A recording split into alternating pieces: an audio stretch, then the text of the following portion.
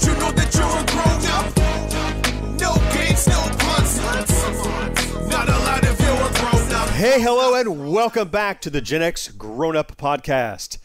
We are on episode 3 once again, and joining me as always, I have George. Hey, how's it going, guys? Hey, Mo is here. Hey, everybody. And I am John, of course. And we are recording this on the occasion of Hurricane Irma, about to run its way up the entire body of Florida. And all of us live in North Florida, so we're recording just a little bit early. As we record this, it's not yet made landfall, and we thought, hey, in case we all lose power, maybe we should record this now so that we don't deprive our 4th listener of an opportunity to hear our voice once again. That's true. We can't do that. Yeah, you got to look after the 4th listener. You always have to. The most important listener ever. Better than the 3 of us, that's for sure.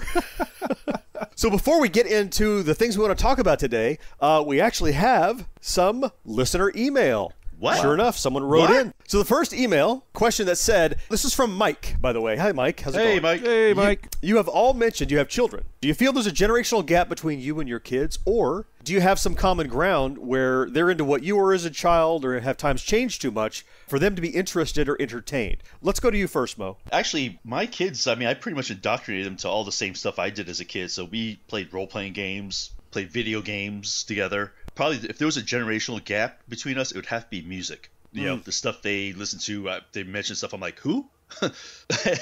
Which made me feel old, but, you know, but pretty much that's about it. For my part, I only have one child, probably similar to you. I kind of, if you grow up in a house that is completely just drenched in dorkery, it's hard to avoid, understanding that that's kind of the norm. So it's kind of like, it's like growing up, and everyone speaks Spanish, you're going to pick up some Spanish. If you grow up in a house where everything is nerdery, well, then you kind of pick up on some of that. And so my daughter has picked up a vast majority of that. And she even listens to some 80s music. So it's not too bad. Not too bad. How about you, George? Well, I have 3 children. My wife had 2 boys before we got married, and they're twins. They're now 25. And then I have the youngest one is he's about to turn 15 now. Wow. So there's a difference not just between myself and my children, but just between the 2 groups of children, so to speak, because they're 10 years apart. They're 10 years apart. Yeah, but it's been kind of interesting because the older boys, the twins, they like a lot of video games. They play a ton on Steam. Like every time I log into Steam, I see one of them logging in from where they're at and playing their games and everything. They're all playing a different set of games than what I enjoy. They're playing the first-person shooter games, Halo. the ones that are so frenetic. Yeah, I can't keep up with that stuff. Either. My thumbs are those not hyper-competitive kind of I stuff. can't do that. My thumbs are geared for one button at a time, like on the Atari 2600. They're not built for this 6-button run around, shoot somebody with a sniper rifle type of thing. Yeah, gotcha. You see a bunch of people hopping around, and I'm like, I don't get it.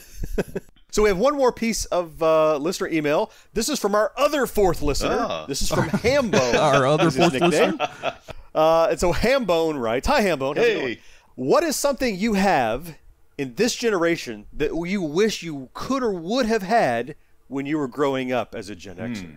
Start with you, George. Wow. I appreciate the question, and I understand the idea behind it. I don't think there is anything from this generation that I wish I had back then, because the one thing that I had back then that I feel like gets overlooked an awful lot now because of all the different devices and games and movies and TV shows was my imagination.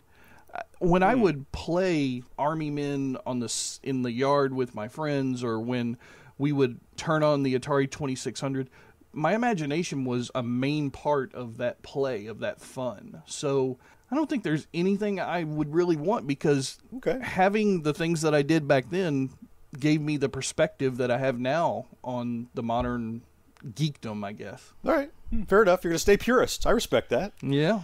So I gave it some thought, and, one of the cool things about being a Gen X grown-up for me is that I'm now acquiring the stuff that either I already had or I didn't get to have. So I'm doing that in reverse. What are some things you had as a kid that you wish you had now? I'm doing that. The one thing that would just make my brain go mushroom cloud back in the 80s, if I had, that I've got today, if I could have then, for me, is my emulation arcade cabinet. So I've got one of those home arcade cabinets, right, that has every arcade game in it, every Atari game in it, every Nintendo game in it. First, emulation in general was not a thing back then because PC power just wasn't there. But like if you could just time warp that cabinet and put it in my bedroom when I was like 14, you would never Oh leave. my God. Oh my Lord. Every time I fired that up, I think about, I can't believe all these things are in this one box. And just, I could have started investing in my retirement fund with all the $5 every day I put into the arcade. Quarters, yeah.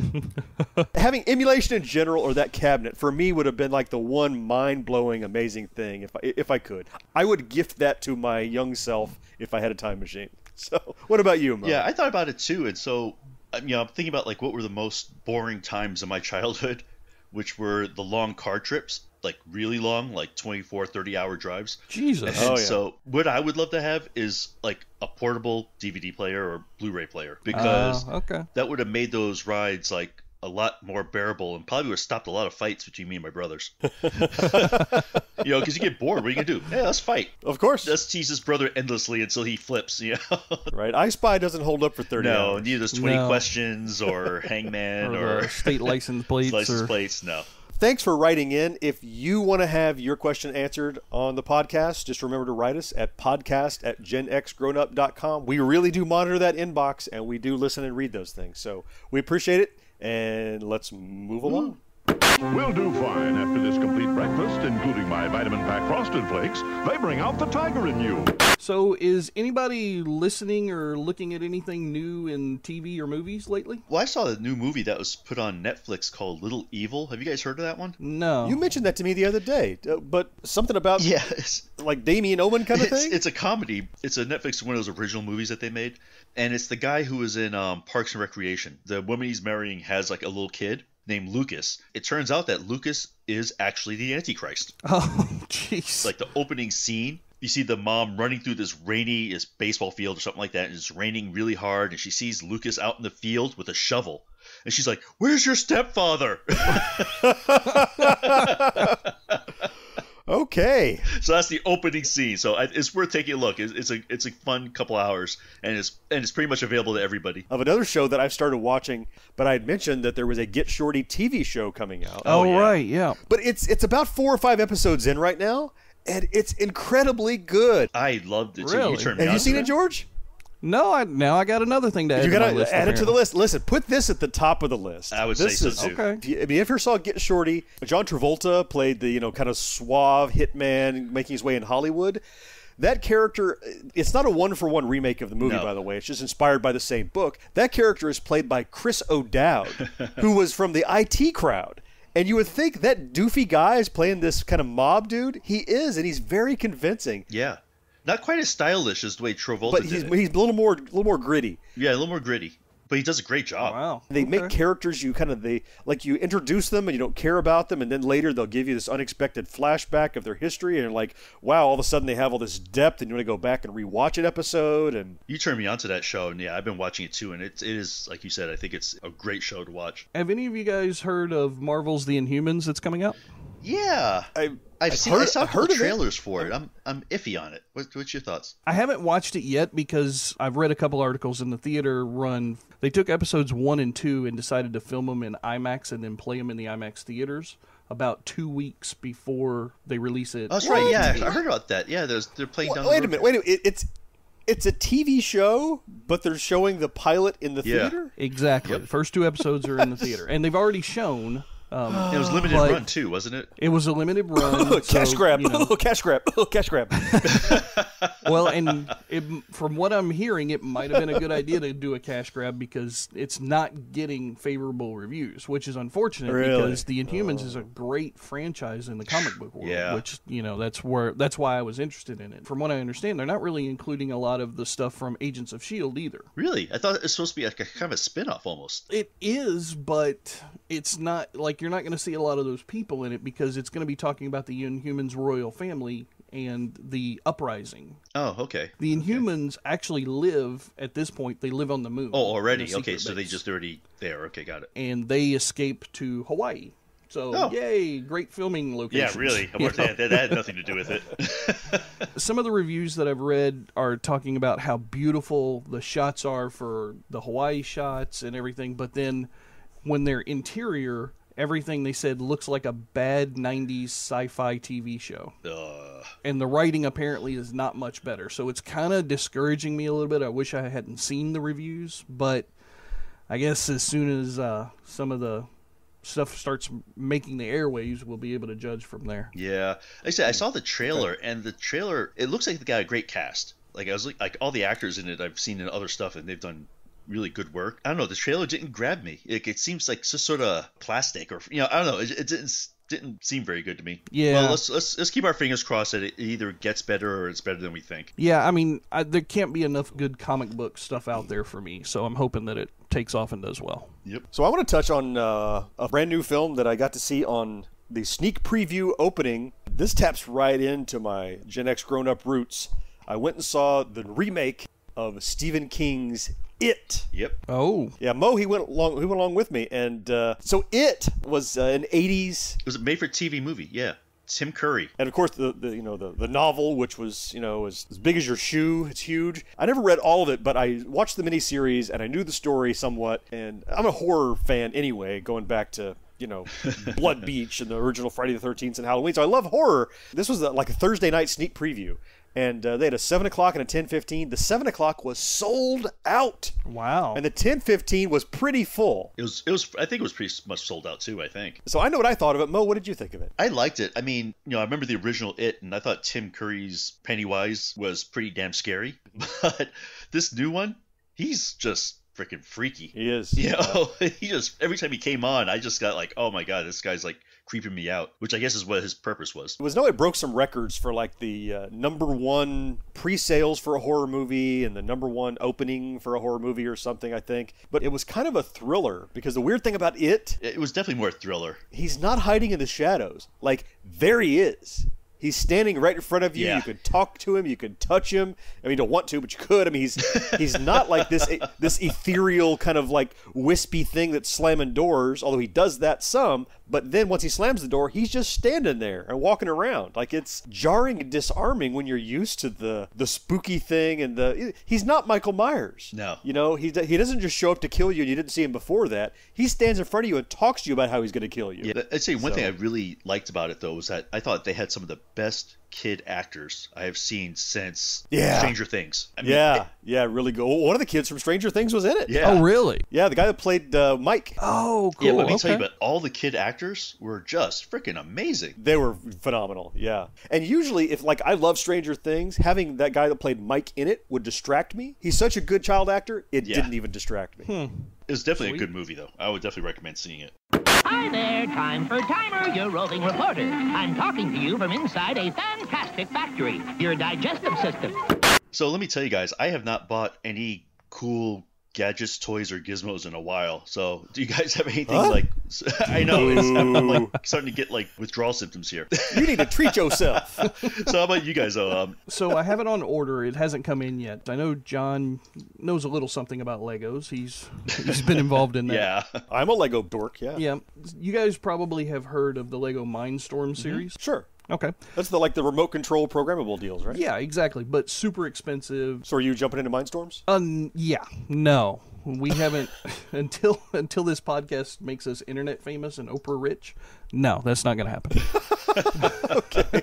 So you're saying that's not going to happen? Yeah, not anytime soon. Lego, in their infinite wisdom, has decided to come in with something that's slightly more affordable for the rest of us, but in that same vein, it's called the Lego Boost series. Okay. So this series, what is it? So it's the same thing. It's motors, gears, programmable, sensors, that kind of thing. It works with a Bluetooth app. Like the kit that I'm getting, it's 847. Wait, don't tell me you're building a Lego drone. Well, no. What? Drone King! Okay, sorry, go ahead. Only because they don't have one out yet. If this thing has enough motors, I might give it a shot. So it's the Lego Boost Creative Toolbox. That's the one that I'm getting. 847 pieces. Okay. So what do you make with it? Anything you want. I mean, the first one, it's gonna Drone give you. King! Right? Well, first he's going to make a landing pad for his drones. All right, it's like a Lego creator set. It's not designed to be one thing you can build. It has a kit? Right, it's a kit. It does have a predetermined robot. Oh, it does. Okay. Yeah, but you don't have to build that, of course. You can, it's Legos. You can build whatever you want. Right. This one, you get the Lego pieces and the motors and the sensors and all of that stuff for, relatively the same price. So, you do need some form of Android or iOS phone or tablet. Yeah, who doesn't? Like 90% Who of the doesn't have American one of those? population who's going to buy this is going to I have would a imagine. phone, If you're dropping 150 on Legos, you probably have a phone. I guess you unlock the levels of programming in the app. That's Lego achievements. Yeah. Yeah, right. Well, that's pretty cool. I want to hear what you end up doing with that. Yeah, So, for sure. Well, the first thing I got to end up doing is hiding it from my wife when I buy it. So I came across something that I wanted to share with you. This amazing little handheld gadget that I 100% don't Oh, need. the best kind. And I 110% want one. The absolute best kind. Well, the 10% will put you over the top then. That's right. So they're doing this new retro Atari handheld, and it's like the size of a phone, but it has a physical joystick and buttons, and it's Atari 2600 Oh, stuff. really? Like 50 games preloaded on it. Wait, like an Atari 2600 Game Boy? Yes, exactly right. A color LED, and the clincher, it's wood grain. Oh, Lord.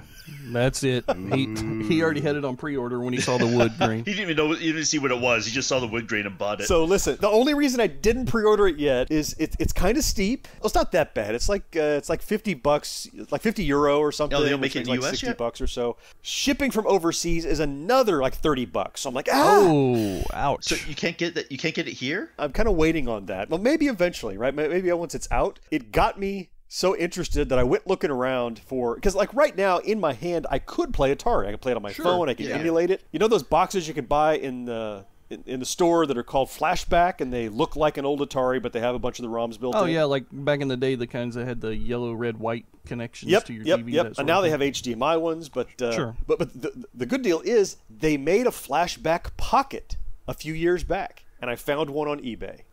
But the cool thing is it can run not just what's built into it, it can run original ROMs on an SD card. Nice. So the new product helped you to decide to go buy an old product. I'll still buy the new one. Okay. Don't get me wrong.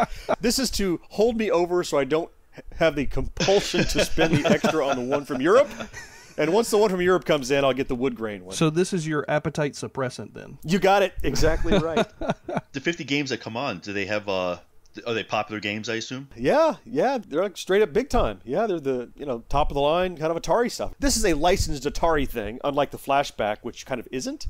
Oh, okay. Yeah, pretty cool. I mean, with Atari doing their Atari box and whatever, I think kind of they're more in the mood of doing some more retro stuff to keep themselves in the public eye a little more. But I know, George, you're in pre-production on a replays of Yar's Revenge. Oh, yeah, absolutely. Yep. So this handheld that I ordered has unpublished sequel called Yar's Return. Look at that. Wait, no, okay, so I know about Yar's Return a little bit. Yeah. Yep. How did they get well, I guess you said they licensed it from Atari. I guess that's how they got the code. That's cool. I don't know. It's built into the handheld, though. And how much is this thing running? Because you said 60 plus 30 or something? God, I just bought the Legos. I don't know how I can You afford can't this. hide two things from your wife, dude. No, I know. He's creative. He can make it happen. I'm going to have to PayPal one of you two the money and say it was for something else and then have it laundered. No. And... It was a gift. It was a gift from Mo, baby. Chuck Norris Karate Commandos. Chuck Norris Super Ninja Reed Smith Chemo and other figures sold separately. New from Kenner. All right, moving on now to games we have been playing. Board games, video games, anything that is of interest to us. And I want to start with a quick update. I know that last episode we talked about those arcade classics by Basic Fun. That video is out now. You've probably seen it by now. Yeah, everybody's seen it. I know our fourth viewer has watched it, I'm sure. Well, you hope. I mean, he's got to ask some questions You would about hope. it. I just want to update you that I just had 3 of those when I did the video. I've since picked up 2 more. By far, Q*bert was the awesome one of the 3 that I got. Centipede was pretty good. Pac-Man was total shit. I got Space Invaders and I got Asteroids now. And Asteroids. Okay. That was my game. yeah. Now listen, I'm a little disappointed to say that both of them are LCD games, meaning they're like old calculator games. They're just like the Pac-Man where the images are in a certain spot on the screen. You can just pick which one is lit up, right? Right. It's like LCD. But Space Invaders, not a problem because it's just kind of a grid of guys moving down the screen anyway. That's fine. Yeah, it's just how fast they move. And I'll tell you, the Asteroids is kind of not asteroid. It can't be with the way you're describing it. You can move around in a circle in the middle of the screen. It kind of is an entirely different game, which I wouldn't mind if it didn't say it was asteroid. Right. Your little ship can got to move in there's a circle it can move around and shoot outward. That's all. You can't fly around or no hyperspace or Call it Meteor or something. I'll say they're both, again, the artwork is gorgeous. I'm going to take them out of the box and display them because they look really nice in the kind of the cabinet art. But they're both LCD screens. So unless you're just collecting them, Space Invaders is pretty good.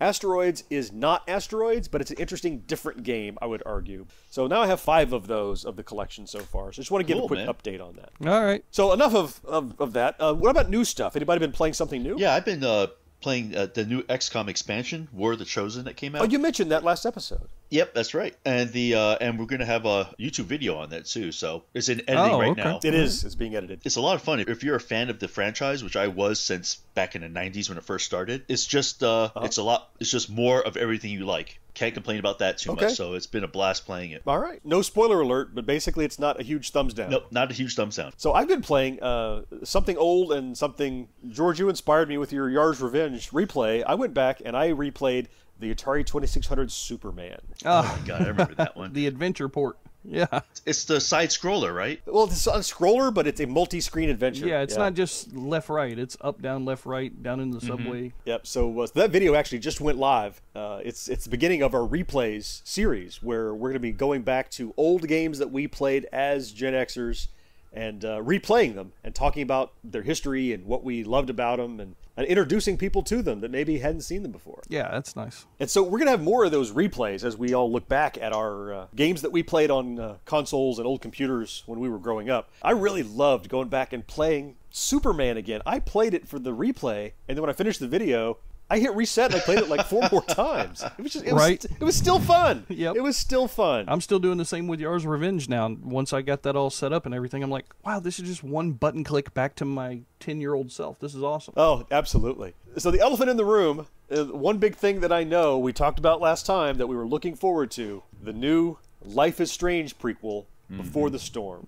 Yay! Woohoo! Have you played it? I have not. Oh. Hey, George, you got a big enough list of catch-up stuff, okay? I just got one game. So in the interest of being sensitive to Mo and also to everyone else who this is a brand new release and we don't do any spoilers, let's talk about it very briefly, but spoiler sensitive. Oh, come on. Yeah. If you haven't already started playing it by now, how lame are you? It's almost as lame as somebody who hadn't seen Blade Runner. Wow. Wow. Okay, everyone, that's been the GenXGrownUp podcast. Ow. Anyway, so Life is Strange Before the Storm. Arcadia Bay at its finest. I said before I thought this had a lot to live up to, and it's just been one episode so far. Right. The other ones are pacing out like 8 or 10 weeks apart, which is going to be painful enough. Really, it's going to be 8 more weeks. Good Lord. Yeah, they're milking it. Yeah. Everything I first saw about it were like, well, this isn't the same as Life is Strange. They're all like smart changes.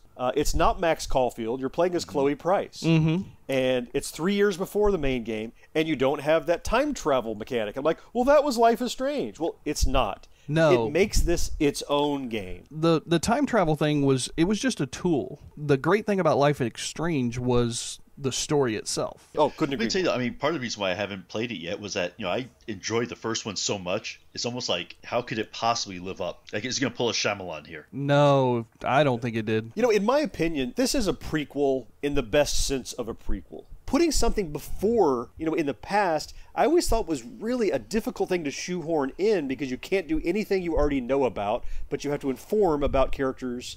The long and the short of it is this is the right way to do a prequel, in my opinion. You knew that Chloe Price had a relationship with Rachel Amber because she talked about her constantly and it pissed off Max during Life is Strange.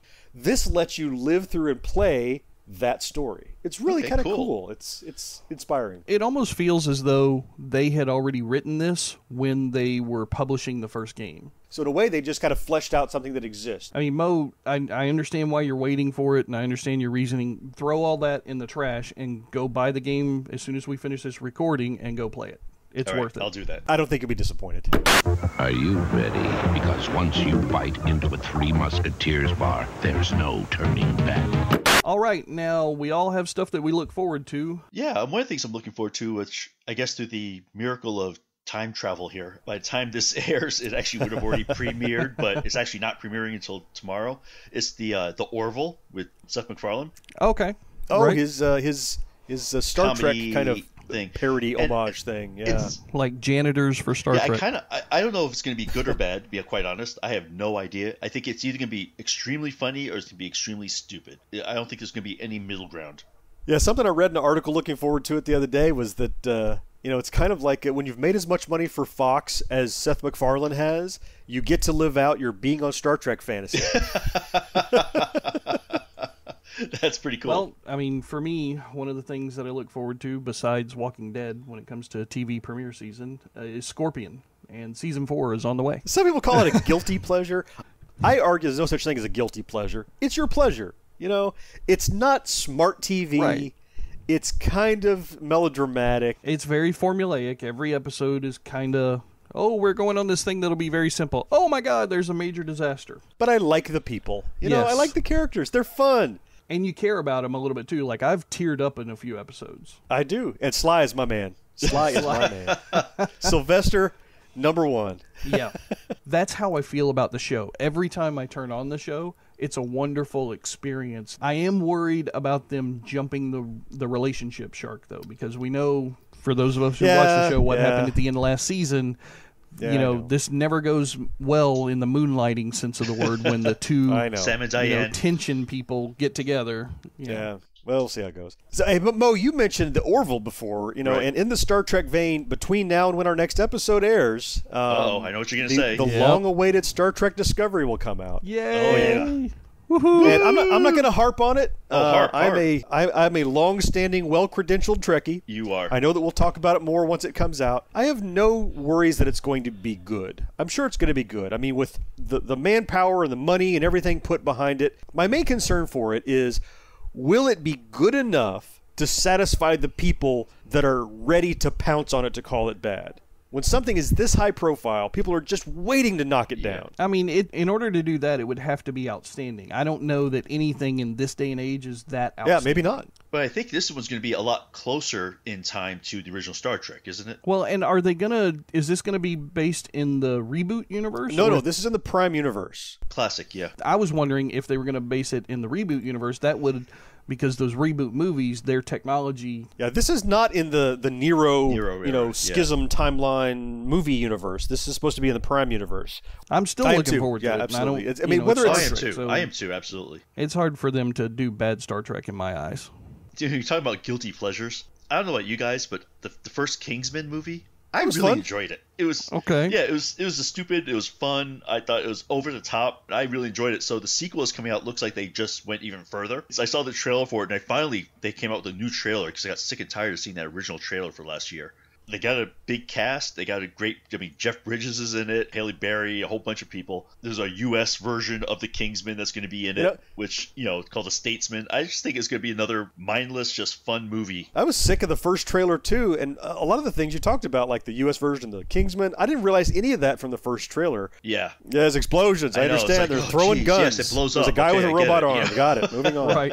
Oh, big explosion. Who cares? Yeah. When does that come out, Mo? It comes out in about a week, I think. Or actually a week and a half. So it should be before our next episode. Okay. Yep. So about a week by the time we publish this. Got it. So everybody's talking about different TV shows and movies that they're looking forward to. I'm actually looking forward to a new video game that's coming out. Always good. Which one? Your My Little Pony thing finally coming out? No, shut up. His My Little Pony game. Oh, yeah. That's what he's been talking about. My Little Pony endlessly, MMORPG. There you go. Okay. Sorry. Go ahead. Marvel vs. Capcom Infinite. You've heard of Marvel vs. Capcom. The fighting game, right? 5 other in the series. So is this a fighting game too? This is the same. It's the 6th one in the series. Oh, okay. So, all right. I'm in now. It's a fighting game, right? Yeah, it's a fighting game. They're mostly, everybody loves this series for the tag team battles because, it's usually 3 versus 3, so you get a lot more character interaction and everything during the game. It's not just pick one guy and pick another guy and fight. Yes. So this one, however, they're doing away with the 3 versus 3 and they're going to 2 versus 2. So Infinite is slightly less. Yeah. I'm not sure how it's going to play as far, and I didn't play any of the first 5. I should say that right at the beginning. I'm looking forward to this because recently I started getting back into comic books. Oh, gotcha. And this has got comic books in it. So I said, well, I'm going to pick a fighting game that maybe I can learn before John does. And so maybe I can beat him. Let me tell you something. I would pay on money. A GXG I Plays. would pay good money to see a YouTube video of you kicking John's ass in a fighting game. And I just pre-ordered it.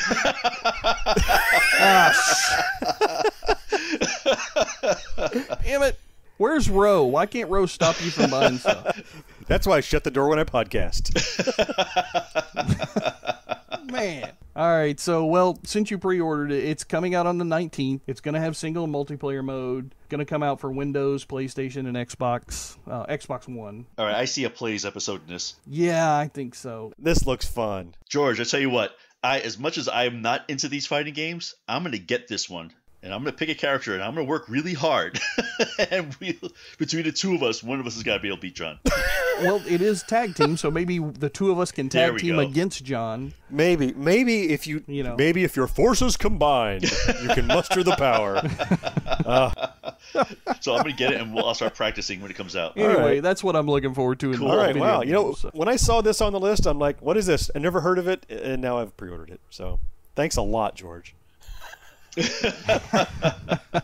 When you buy a Happy Meal at McDonald's, it always comes in an exciting special box. Wow! All right, and that's our show. We talked about an awful lot of stuff in this episode, so we're going to place links down in our show notes down below so you guys can go and click on them and discover all the wonderful things we talked about, find out how you might want to launder your money to hide from your significant other. We'll have a special episode about that. And jump on the GenXGrownUp. Yeah, absolutely. And if you enjoy this, be sure to subscribe to us on however you listen to your podcasts. Do Stitcher or TuneIn or even iTunes. That's right. Yeah, speaking of iTunes, listen, it really helps us out if you would stop by the iTunes app on your PC, open that up, and give us a quick review. The more reviews that we have, it helps other people find our show. And in case you missed it at the beginning of the show, we actually got some email this week. We got some listener email from our listener. And so if you guys want to submit your questions to us, drop us a line via podcast@genxgrownup.com. Hey, and don't forget to visit us on YouTube or on our site at genxgrownup.com. Guys, as always, it's been fun. Stay safe in the hurricane. Yeah, you too, man. And we will have a backtrack next week, and in 2 weeks, our show again. We'll see you all then. Bye, everybody. See you guys later. No life, no fun. Don't you know that you're a grown-up? No games, no puns. Basically, life sucks as a grown-up. Hello out there. Yes, hello out there, everyone. I'm Hal Schwartz. And I'm Flynn McLean. Together we host None But the Brave, a podcast dedicated to the music and career of Bruce Springsteen. Bruce and E Street Band are on tour right now for the first time in 6 years, and we're taking a detailed look at what's happening on stage in our bi-weekly episodes. We've also been recently joined by some very exciting guests, including rock journalist Warren Zanes and Stephen Hayden, Backstreet's Magazine founder Charles Cross, and Barstool's Kirk Minahan. If you're a diehard Springsteen fan, this is the show for you. So please subscribe to None But the Brave on your favorite podcasting platform, and we hope to see you further on up the road. Thank you so much. We'll be seeing you.